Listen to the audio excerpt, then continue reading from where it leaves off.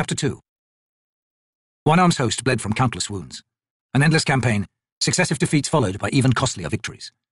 But of all the wounds borne by the army of Dujek One-Arm, those to its soul were the gravest. Silver Fox, Outrider Hurlakel.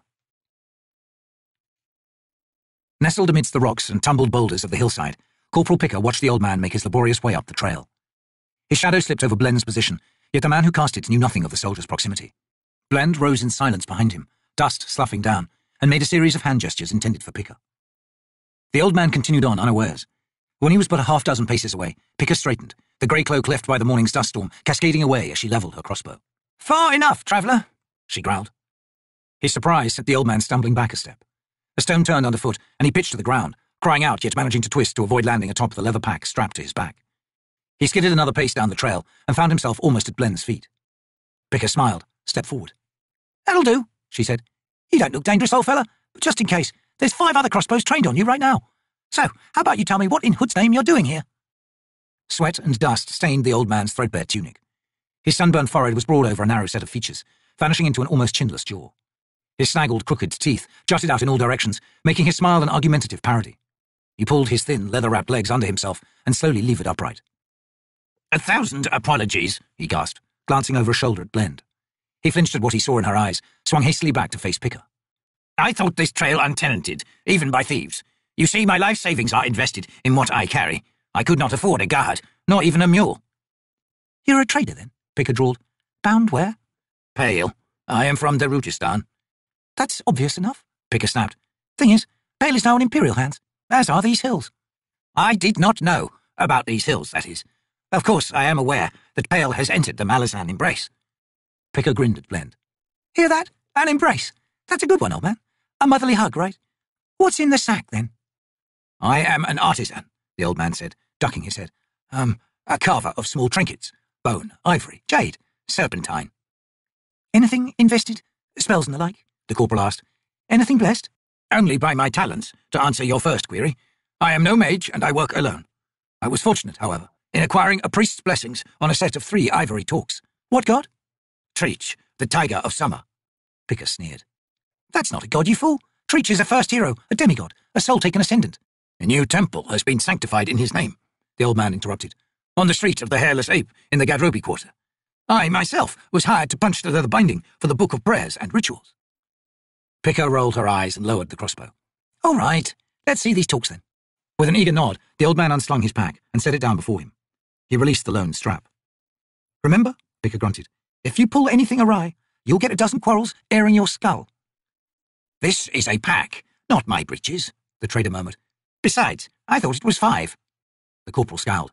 "Our audience," Blend said quietly, "has grown." "That's right," Picker added hastily. 2 whole squads, hiding, watching your every move." With exaggerated caution, the old man drew forth a small packet of twine-wrapped doeskin. "The ivory is said to be ancient," he said, in a reverent tone, "from a furred, tusked monster that was once Treach's favourite prey.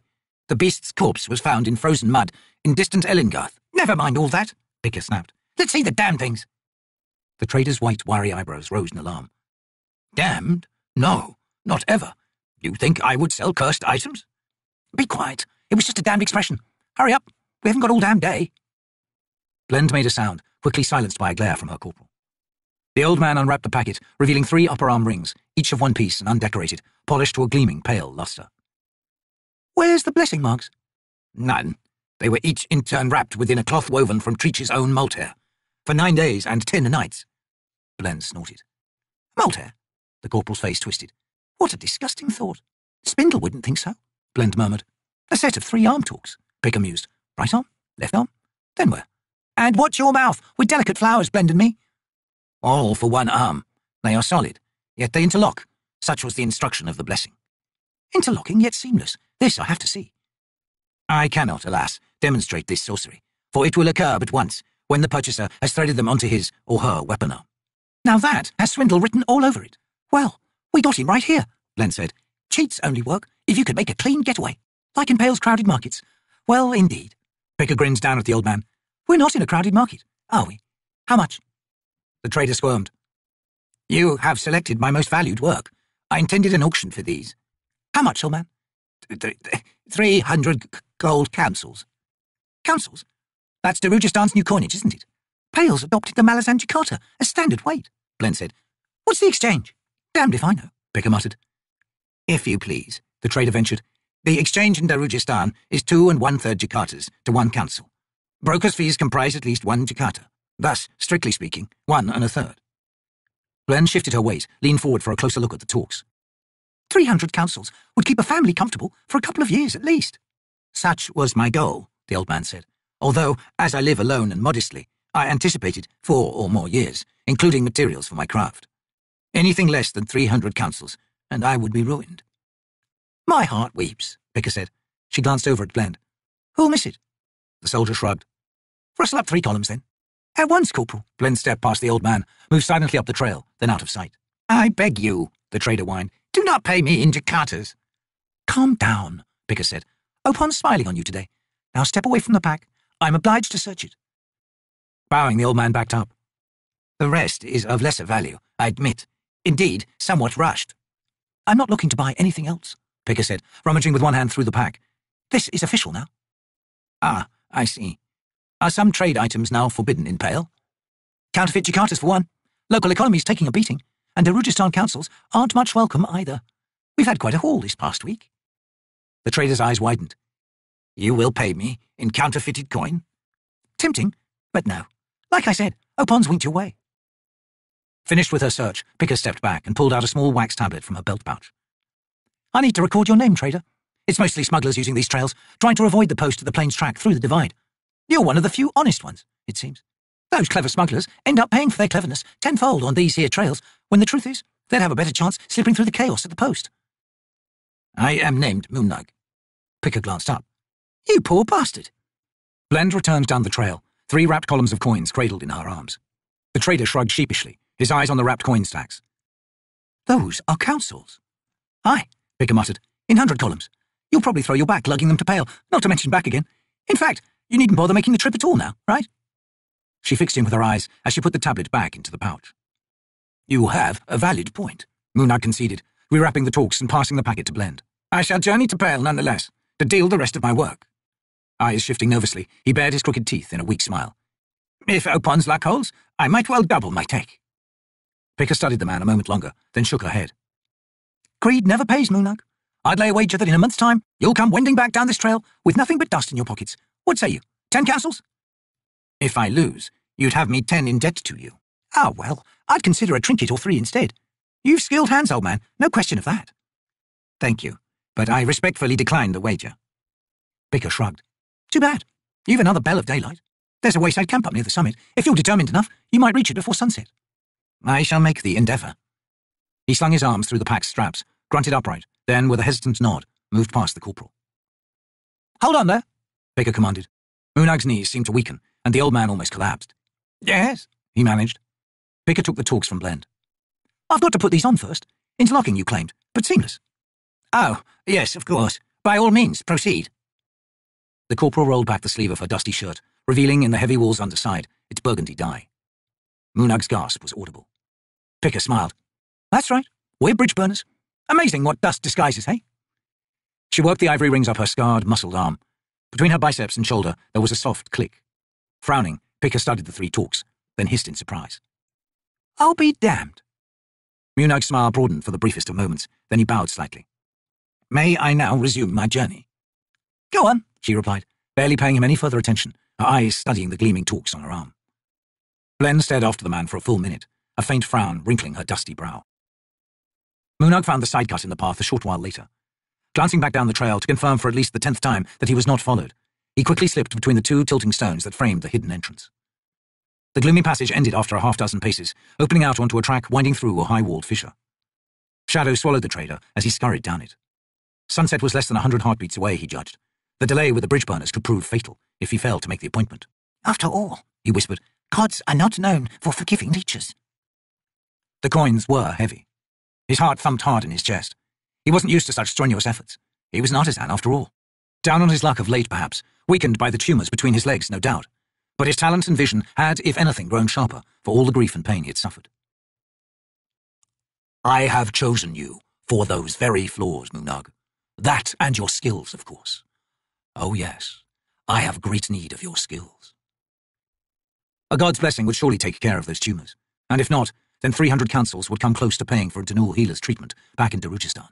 After all, it wasn't wise to trust solely in a god's payment for services. Munag's tale to the bridge burners about an auction in Pale was true enough.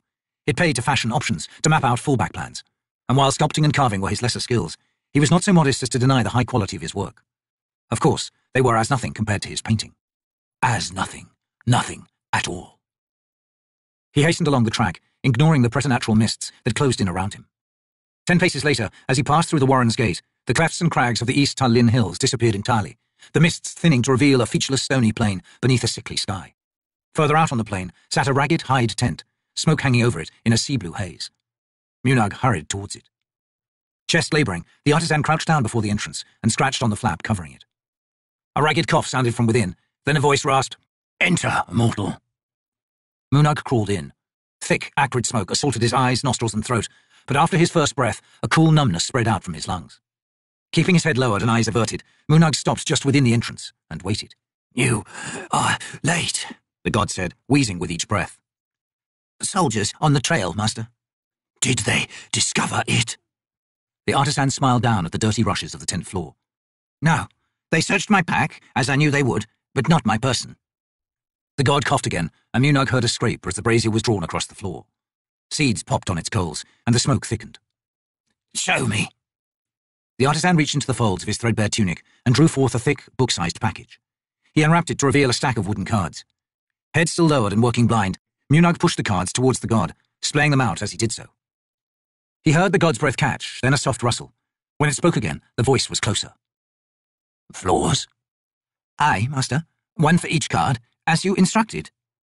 "Ah, this pleases me. Mortal, your skill is unsurpassed. Truly, these are images of pain and imperfection. They are tortured, fraught with anguish. They assault the eye and bleed the heart. More, I see chronic loneliness in such faces as you have fashioned within the scenes." Dry amusement entered its tone. "You have painted your own soul, mortal." "I have known little happiness, master," the god hissed. "Nor should you expect it. Not in this life, not in the 1,000 others you are doomed to endure before you attain salvation, assuming you have suffered enough to have earned it." "I beg that there be no release in my suffering, master," Munag mumbled. "Lies. You dream of comfort and contentment. You carry the gold that you believe will achieve it, and you mean to prostitute your talent to achieve yet more. Do not deny this, mortal. I know your soul. I see its avidness and yearning here in these images. Fear not. Such emotions amuse me, for they are the paths to despair." "Yes, master." "Now, Munag of Darujistan, your payment." The old man screamed as fire blossomed within the tumours between his legs. Twisting with agony, he curled up tight on the filthy rushes. The god laughed, the horrible sound breaking into lung-ravaging coughs that were long in passing. The pain, Munag realised after a while, was fading. "You are healed, mortal. You are granted more years of your miserable life. Alas, as perfection is anathema to me, so it must be among my cherished children." Master, I cannot feel my legs." "They are dead, I am afraid. Such was the price of curing. It seems, artisan, that you will have a long, wearying crawl to wherever it is you seek to go. Bear in mind, child, that the value lies in the journey, not in the goal achieved." The god laughed again, triggering yet another fit of coughing. Knowing he was dismissed, Munag pulled himself around, dragged the dead weight of his lower limbs through the tent entrance, then lay gasping. The pain he now felt came from his own soul. He pulled his pack up alongside him, rested his head on it. The columns of stacked coins were hard against his sweat-runneled forehead. "My rewards," he whispered. "Blessed is the touch of the fallen one. Lead me, dear master, down the paths of despair, for I deserve this world's pain in unending bounty." From the tent behind him, the crippled god's laughter hacked the air. "Cherish this moment, dear Munag. By your hand, the new game is begun. By your hand, the world shall tremble." Munag closed his eyes. "My rewards." Blend continued staring up the trail, long after the trader had disappeared from view. "He was not," she muttered, "as he seemed." "None of them are," Picker agreed, tugging at the talks on her arm. "These things are damn tight. Your arm will probably rot and fall off, Corporal." She looked up with wide eyes. "You think they're cursed?" Blend shrugged. "If it was me, I'd have Quickbend take a good long peer at them, and sooner, not later. Dog's balls, if you had a suspicion, Didn't say I did, Corporal. It was you complaining they were tight. Can you get them off? She scowled. No, damn you. Oh. Blend looked away. Picker contemplating giving the woman a good, hard cuff, but it was a thought she entertained at least 10 times a day since they'd paired up for this posting, and once again she resisted it. 300 councils to buy my arm falling off. Wonderful.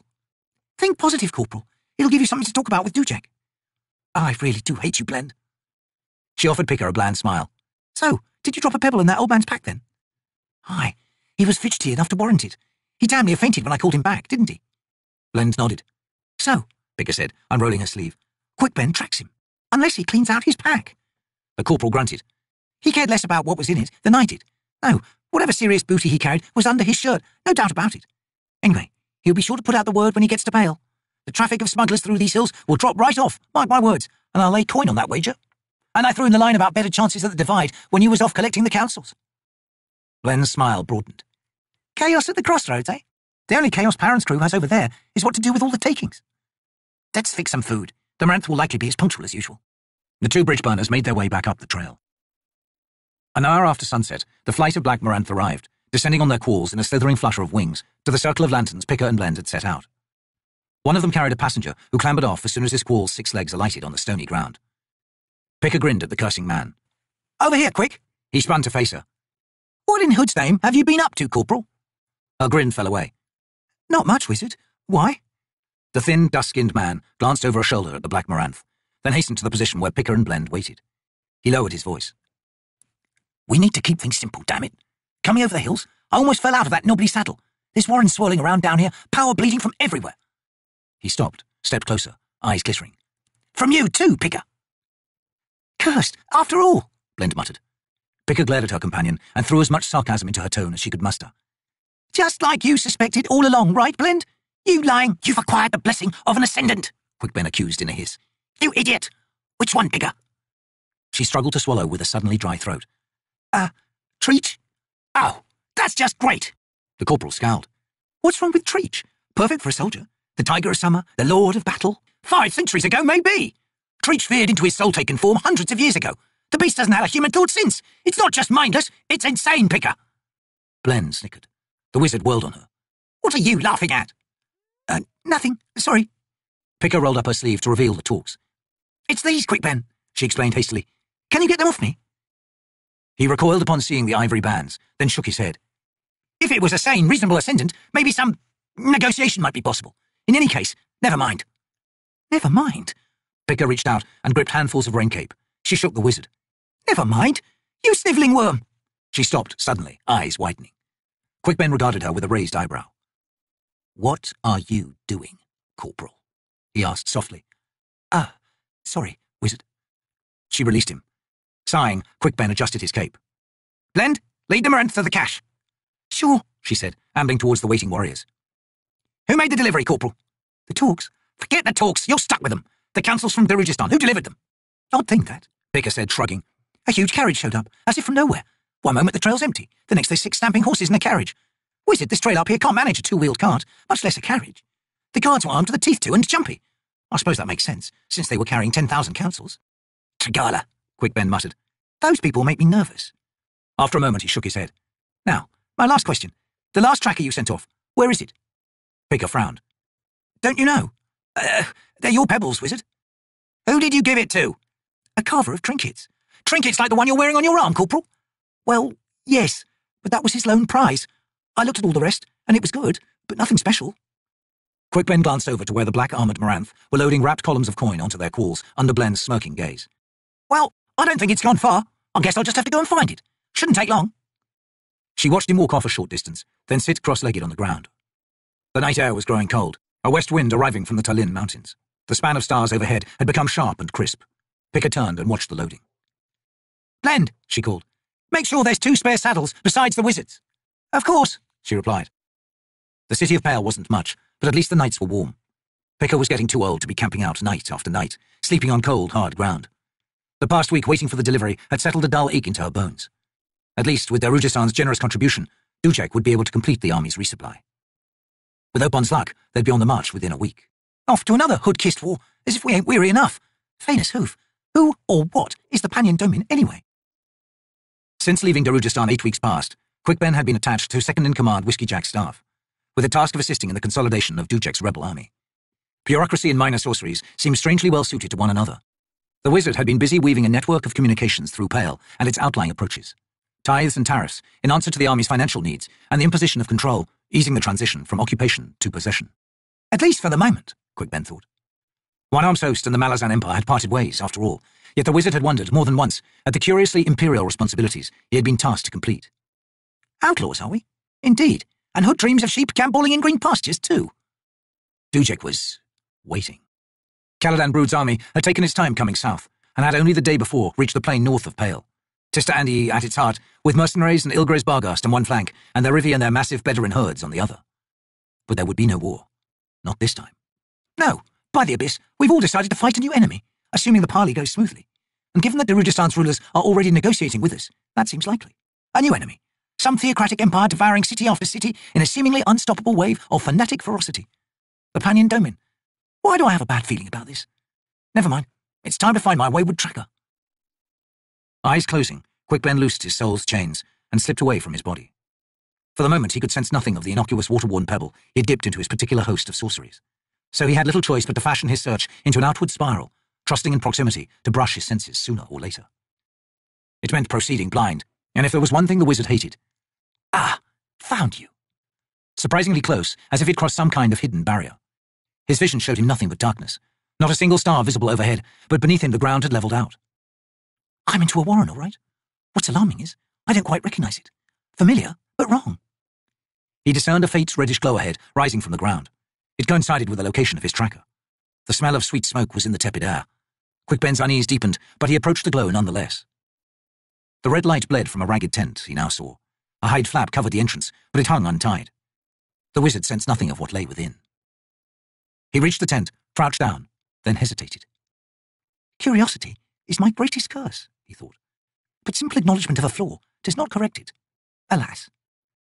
He drew the flap aside and looked inside. A blanket-wrapped figure sat huddled against the tent's far wall, less than 3 paces away, leaning over a brazier from which smoke rose in sinuous coils. Its breathing was loud, laboured. A hand that appeared to have had every one of its bones broken lifted into view and gestured.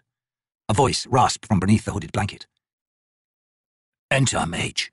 I believe I have something of yours. Quick Ben accessed his warrens. He could only manage 7 at any one time, though he possessed more. Power rippled through him in waves. He did so with reluctance. To unveil simultaneously nearly all he possessed filled him with a delicious whisper of omnipotence. Yet he knew that sensation for the dangerous, potentially fatal illusion it was. You realize now, the figure continued between wheezing gasps, that you must retrieve it. For one such as myself to hold such a link to your admirable powers, mortal. Who are you? The wizard asked. Broken, shattered, chained to this fevered corpse beneath us. I did not ask for such a fate. I was not always a thing of pain. Quick Ben pressed a hand to the earth outside the tent, quested with his powers. After a long moment, his eyes widened, then slowly closed. You have infected her. In this realm, the figure said, I am as a cancer. And with each passing of light, I grow yet more virulent. She cannot awaken, whilst I burgeon in her flesh. He shifted slightly, and from beneath the folds of filthy blanket came the rustle of heavy chain. Your gods have bound me, mortal, and think the task complete. You wish a service in exchange for my tracker? Quick Ben said. Indeed. If I must suffer, then so too must the gods and their world. The wizard unleashed his host of warrens. Power ripped through the tent. The figure shrieked, jerking backward. The blanket burst into flame, as did the creature's long, tangled hair. Quick Ben darted into the tent behind the last wave of his sorcery.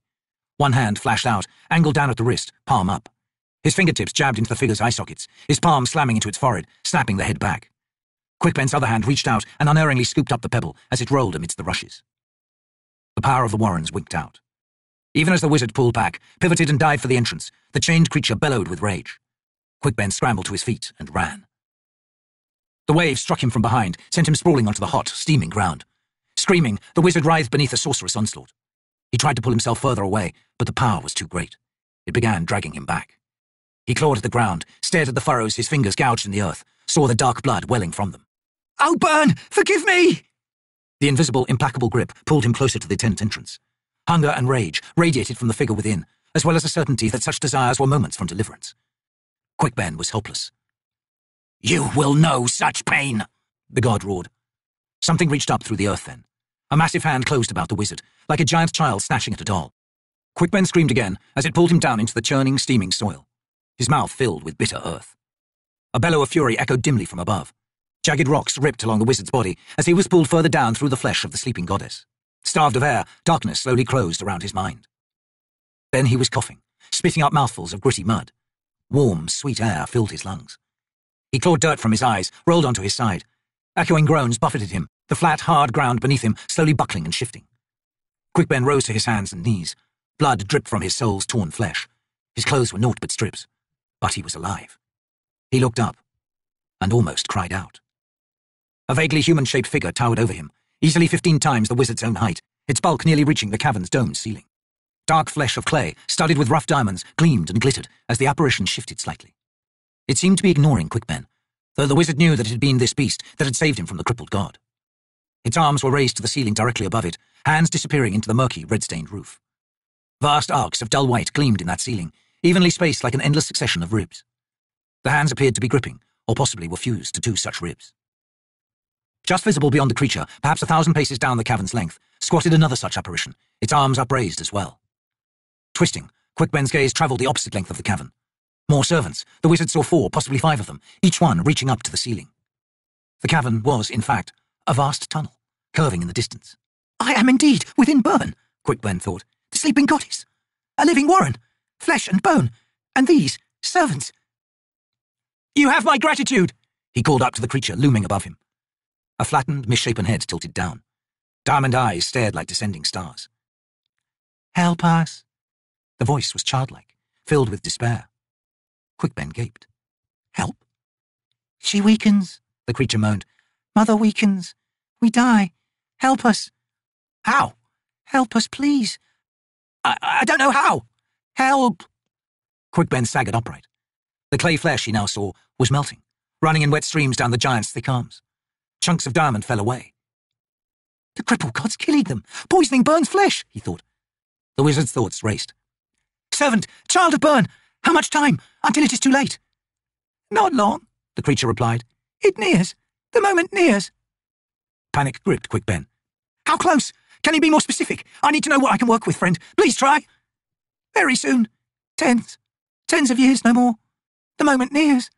Help us. The wizard sighed. For such powers, it seemed, centuries were as but days. Even so, the enormity of the servant's plea threatened to overwhelm him, as did the threat. What would happen if Burn dies? Peru, friend, I don't think I want to find out. All right, then. It's my war now. He glanced down at the mud-strewn ground around him, questing with his senses. He quickly found the tracker. Servant, I will leave something here so that I may find you again. I will find help, I promise, and I will come back to you. Not me, the giant said. I die. Another will come. Perhaps. The creature's arms had thinned, were now almost devoid of their diamond armor. I die now. It began to sag. The red stain in the ceiling had spread to the ribs it held, and cracks had begun to show. I will find an answer, Quickben whispered. I swear it. He gestured, and a warren opened. Without a last glance, lest the vision break his heart, he stepped within, and was gone. A hand shook his shoulder incessantly. Quickben opened his eyes. Damn you, mage, Picker hissed. It's almost dawn. We have to fly. Groaning, the wizard unfolded his legs, wincing with every move, then let the corporal help him upright. Did you get it back? She demanded, as she half-carried him to the waiting quall. Get what back? That pebble. No. We're in trouble, Picker. We're always in trouble. No, I mean all of us. He dug in his heels, stared at her. All of us. Whatever she saw in his expression left her shaken. All right, but right now we've got to get moving. Aye, you better strap me in. I won't be able to stay awake. They came to the quall. The Maranth, seated in the forward chitinous saddle, swung its helmed head to regard them in silence. Queen of dreams, Picker muttered, as she wrapped the leather harness around Quickben's limbs. I ain't never seen you this scared, wizard. You got me ready to piss ice cubes. They were the last words of the night that Quickben remembered, but remember them he did. Ganaway's Paran was plagued by images of drowning, but not in water. Drowning in darkness. Disorientated, thrashing in panic in an unknown and unknowable place. Whenever he closed his eyes, vertigo seized him, knots tightening in his gut, and it was as if he had been stripped down to a child once again. Terrified, uncomprehending, his soul twisting with pain. The captain left the barricade at the divide, where the day's last traders were still struggling through the press of Malazan guards, soldiers and clerics. He'd done as Dujek had commanded, setting up his encampment across the throat of the pass. Taxation and wagon searches had yielded a substantial haul, although, as the news spread, the takings were diminishing. It was a fine balance, keeping the tax at a level that the merchants could stomach, and allowing enough contraband through, lest the chokehold turned to strangulation, and travel between Darujistan and Pale dried up entirely. Paran was managing, but just barely. Yet it was the least of his difficulties. Since the debacle at Darujistan, the captain had been feeling adrift, tossed this way and that by the chaotic transformation of Dujek and his renegade army. The Malasan's anchor had been cut away. Support structures had collapsed. The burden upon the officer corps had grown overwhelming. Almost 10,000 soldiers had suddenly acquired an almost childlike need for reassurance. And reassurance was something Paran was unable to give. If anything, the turmoil within him had deepened. Threads of bestial blood coursed his veins. Fragmented memories, few of them his own, and strange, unearthly visions plagued his nights. Daylight hours passed in a confused haze. Endless problems of materiel and logistics to deal with, the turgid needs of management pushed again and again through the rising flood of physical maladies now besetting him. He had been feeling ill for weeks, and Paran had his suspicions as to the source. The blood of the Hound of Shadow, he thought. A creature that plunged into Dark's own realm. Yet can I be sure of this? The emotions frothing this crest, more like a child's. A child's. He pushed the thought away once more, knowing full well it would soon return, even as the pain in his stomach flared once again, and, with another glance up to where Trots held sentinel position, continued making his way up the hillside. The pain of illness had changed him. He could see that within himself, conjured as an image, a scene both peculiar and poignant. He felt as if his own soul had been reduced into something piteous, a bedraggled, sweat-smeared rat, trapped within a rockfall, twisting and squirming through cracks in a desperate search for a place where the pressure, the vast, shifting weight, relented. A space in which to breathe, he thought. And the pain all around me, those sharp stones, are settling, still settling, the spaces between them vanishing, darkness rising like water. Whatever triumphs had been achieved in Darujistan now seemed trivial to Paran. Saving a city, saving the lives of Whiskey Jack and his squad, the shattering of Lassine's plans, they had one and all crumbled into ash in the captain's mind. He was not as he had been, and this new shaping was not to his liking. Pain darkened the world. Pain dislocated, turned one's own flesh and bones into a stranger's house from which no escape seemed possible. Bestial blood, he thought. It whispers of freedom, whispers of a way out, but not from the darkness. No. Into that darkness, where the hounds went, deep into the heart of Anomander Rake's cursed sword, the secret heart of Dragnipur. He almost cursed aloud at that thought, as he worked his way along the hillside trail, overlooking the divide. Day's light was fading. The wind combing the grasses had begun to fall away, the rasping voice retreating to a murmur. The blood's whisper was but one of many, each demanding his attention, each offering contradictory invitations, desperate paths of escape. But always escape, he thought. Flight. This cowering creature can think of nothing else, even as the burdens settle, and settle. Dislocation. All I see around me, he thought, feels like someone else's memories. Grass woven on low hills, outcrops of bedrock studding summits. And when the sun sets and the wind cools, the sweat on my face dries, and darkness comes. And I drink its air as if it was the sweetest water. Gods, what does that mean? The confusion within him would not settle. I escaped the world of that sword, he thought, yet I feel its chains about me, nonetheless, drawing ever tighter. And within that tension, there was an expectation of surrender, of yielding, an expectation to become. What? Become what? The Bargar sat amidst high, tawny grasses on a summit overlooking the divide. The day's flow of traders had begun to ebb on both sides of the barricade, the clouds of dust fading over the rutted road. Others were setting up camps.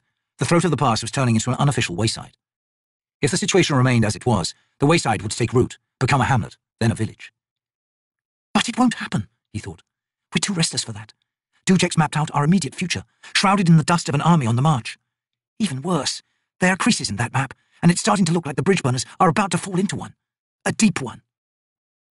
Breathless and fighting yet more twinges, Captain Paran moved to crouch down beside the half-naked, tattooed warrior. You've been strutting like a bull Bedouin since this morning, Trots, he said. What have you and Whiskey Jack brewed up, soldier? The Bargar's thin, wide mouth twisted into something like a smile, his dark eyes remaining fixed on the scene down in the valley. The cold darkness ends, he growled. To hood it does. The sun's moments from setting, you grease-smeared fool. Cold and frozen, Trots continued, blind to the world. I am the tale, and the tale has been unspoken for too long, but no longer. I am a sword about to leave its scabbard. I am iron, and in the day's light I shall blind you all. Ah! Paran spat into the grasses. Mallet mentioned your sudden loquaciousness. He also mentioned that it hasn't done anyone else any good, since with its arrival, you've lost what little sense you showed before then. The Barghast thumped his chest, the sound reverberating like a drumbeat. I am the tale, and soon it shall be told. You will see, Malazan. You all will. The sun's withered your brain, Trots. Well, we're heading back to Pale tonight, though I'd imagine Whiskey Jack's already told you that. Here comes Hedge to relieve you as lookout. Perrin straightened, disguising the wince that came with the movement. I'll just finish my rounds then. He trudged off. Damn you, Whiskey Jack. What have you and Dujek cooked up? Perrin thought. The Panyan Domin. Why are we sparing a mole's ass for some upstart zealots? These things burn out, every time. They implode. The scroll scribblers take over, they always do, and start arguing obscure details of the faith. Sects form, civil war erupts, and there it is, just one more dead flower trampled on history's endless road. Aye, it's also bright and flush right now. Only colours fade. They always do. One day, the Malazan Empire will come face to face with its own mortality. One day, dusk will fall on the Empire. He bent over as yet another knot of burning pain seized his stomach. No, think not of the Empire. Think not of Lassine's Cull. Trust in Tavora. Miss Perrin. Your sister will salvage the house. Better than you might have managed. Far better. Trust in your sister. The pain eased slightly. Drawing a deep breath, the captain resumed making his way down to the crossing. Drowning, he thought. By the abyss, I am drowning. Clambering like a rock ape, Hedge reached the summit. His bandy legs carried him to the Barghast side. As he passed behind Trots, he reached out and gave the warrior's single knotted braid a sharp tug. Ha! He said, moving to settle down beside the warrior. I love the way your eyes bug out when I do that. You, Sapper, the Barghast said, are the scum beneath a pebble in a stream running through a field of sickly pigs. Good one, though a tad long-winded. Got the captain's head spinning, have you? Trots said nothing, his gaze now on the distant Tallinn mountains. Hedge pulled his scorched leather cap from his head, scratched vigorously through the few remaining wisps of hair on his pate, studied his companion for a long moment. Not bad, he judged. Noble and mysterious. I'm impressed. You should be. Such poses are not easy to hold, you know. You're a natural. So why are you twisting Perrin around?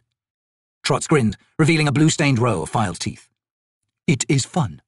Besides, it's up to Whiskey Jack to explain things. Only he ain't done any explaining yet. Dujek wants us back in Pale, gathering up what's left of the bridge burners. Perrin should be happy he's getting a company to command again, instead of just a couple of beat-up squads. Did Whiskey Jack say anything about the upcoming parley with Brood? Trots slowly nodded. Hedge scowled. Well, what? It is coming up. Oh, thanks for that. By the way, you're officially relieved of this post, soldier. They're cooking up a bedding carcass for you down there. I had the cook stuff it with dung, since that's how you like it. Trots rose. One day, I may cook and eat you, Sapper. And choke to death on my lucky bone? The Barghast frowned. My offer was true, Hedge. To honour you, my friend. The Sapper squinted up at Trots, then grinned. Bastard, you almost had me there. Sniffing, Trots turned away. Almost, he said. Ha ha. Whiskey Jack was waiting when Perrin returned to the trader post and its makeshift barricade. Once Sergeant, now Dujek one-armed second in command, the grizzled veteran had come in with the last flight of Moranth. He stood with his old squad's healer, Mallet, the two of them watching a score of soldiers from the Second Army loading the past week's toll onto the quals. Perrin approached, walking cautiously so as to hide the pain within him. How fares the leg, Commander? He asked. Whiskey Jack shrugged. We were just discussing that, Mallet said, his round face flushed. It's healed badly. Needs serious attention. Later, the bearded commander growled. Captain Perrin, have the squads assembled in 2 bells. Have you decided what to do with what's left of the 9th? Aye. They'll join what's left of Sergeant Ansie's squad. Whiskey Jack frowned. Give me some names. Ansie's got Corporal Picker and, let's see, Spindle, Blend, Detorin. So with Mallet here and Hedge, Trots and Quickben and Spindle are now cadre mages, Captain. But you'll have them with your company in any case. Otherwise, I'd guess Ansie will be happy enough. Mallet snorted. Happy? Ansie don't know the meaning of the word. Perrin's eyes narrowed. I take it then that the bridge burners won't be marching with the rest of the host. No, you won't be. We'll go into that back at Pale, though. Whiskey Jack's flat grey eyes studied the captain for a moment, then slid away. There's 38 bridge burners left. Not much of a company. If you prefer, Captain, you can decline the position. There's a few companies of elite Marines short on officers, and they're used to noble-borns commanding them. There was silence. Perrin turned away. Dusk was coming, the valley shadow rising up the slopes of the surrounding hillsides, a spatter of dim stars emerging from the sky's dome. I might take a knife in the back, is what he's telling me, Perrin thought. Bridge burners have an abiding dislike for noble-born officers. A year ago, he would have spoken those words out loud, in the belief that bearing ugly truths was a good thing to do. The misguided notion that it was the soldier's way, he thought, when in fact it's the opposite that is a soldier's way. In a world full of pitfalls and sinkholes, you dance the edges. Only fools jump feet first, and fools don't live long besides. He had felt knives enter his body once, wounds that should have been fatal. The memory sheathed him in sweat. The threat was not something he could simply shrug off in a display of youthful, ignorant bravado. He knew that, and the two men facing him knew it as well. I still, Parent said, eyes on the darkness devouring the South Road, would consider it an honor to command the bridge burners, sir. Perhaps in time, I might have the opportunity to prove myself worthy of such soldiers. Whiskey Jack grunted. As you like, Captain.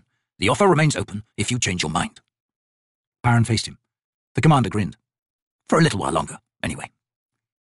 A huge, dark-skinned figure emerged from the gloom, her weapons and armor softly clinking. Seeing both Whiskey Jack and Parent, the woman hesitated. Then, fixing her gaze on the commander, she said, The watch is being turned over, sir. We're all coming in, as ordered. Why are you telling me, soldier? Whiskey Jack rumbled. You talk to your immediate superior. The woman scowled, pivoted to face Parent. The watch? I heard it, Tarn. Have the bridge burners get their gear and assemble in the compound. It's still a bell and a half before we leave. I'm aware of that, soldier. Yes, sir. At once, sir. The woman ambled off. Whiskey Jack sighed. About that offer. My tutor was Napan, Parent said. I've yet to meet a Napan who knows the meaning of respect, and Datoran's no exception. I'm also aware, he continued, that she's no exception as far as bridge burners go either. It seems your tutor taught you well, Whiskey Jack muttered. Parent frowned. What do you mean? His disrespect for authorities rubbed off, Captain. You just interrupted your commander. My apologies. I keep forgetting you're not a sergeant anymore. So do I, which is why I need people like you to get it right. The veteran turned to Mallet. Remember what I said, Healer? Aye, sir. Whiskey Jack glanced once more at Parent. To hurry up and wait was a good touch, Captain. Soldiers love to stew. Parent watched the man head off towards the gatehouse, then said to Mallet, Your private discussion with the commander, Healer. Anything I should know? Mallet's blink was sleepy. No, sir. Very well. You may rejoin your squad. Yes, sir. When he was alone, Parent sighed. 38 bitter, resentful veterans, already twice betrayed, he thought.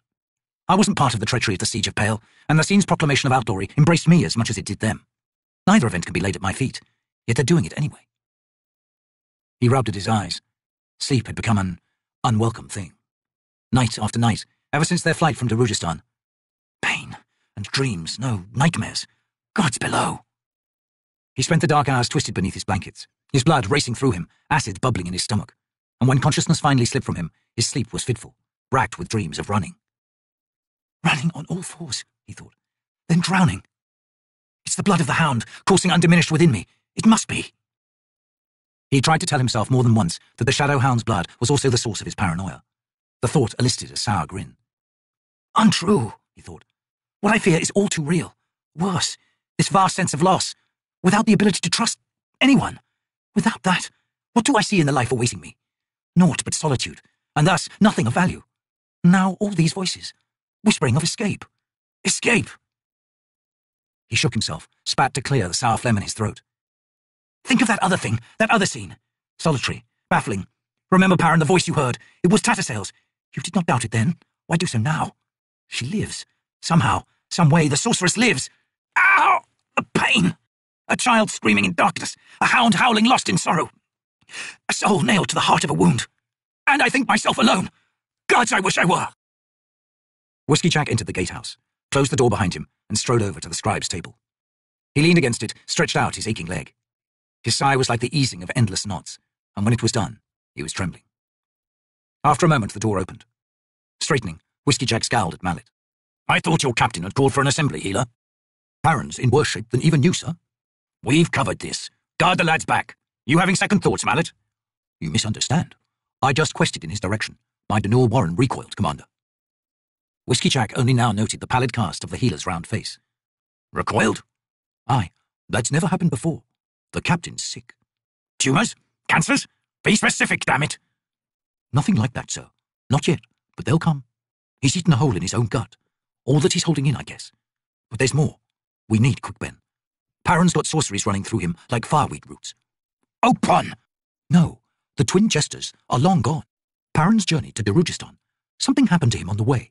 No, not something. Lots of things. Anyway, he's fighting those sorceries, and that's what's killing him. I could be wrong in that, sir. We need Quick Ben. I hear you. Get him on it when we get to Pale. But make sure he's subtle. No point in adding to the captain's unease. Mallet's frown deepened. Sir, it's just... Is he in any shape to take command of the bridge burners? You're asking me? If you want to talk to Ducek about your concerns, that's your prerogative, Healer. If you think Parent's unfit for duty, do you, Mallet? After a long moment, the man sighed. Not yet, I suppose. He's as stubborn as you are, sir. Hood, you sure you two aren't related? Damn sure, Whiskey Jack growled. Your average camp dog has purer blood than what's in my family line. Let it rest for now, then. Talk to Quick and Spindle. See what you can find out about those hidden sorceries. If gods are plucking Parron's strings again, I want to know who, and then we can mull on why. Mallet's eyes thinned as he studied the commander. Sir, what are we heading into? I'm not sure, Healer, Whiskey Jack admitted with a grimace. Grunting, he shifted weight off his bad leg. With Opun's luck, I won't have to pull a sword. Commanders usually don't, do they? If you gave me the time, sir. Later, Mallet. Right now I got a parley to think about. Brood and his armies arrived outside, Pale. Aye. And your captain's probably wondering where in Hood's name you've disappeared to. Get out of here, Mallet. I'll see you again after the parley. Yes, sir.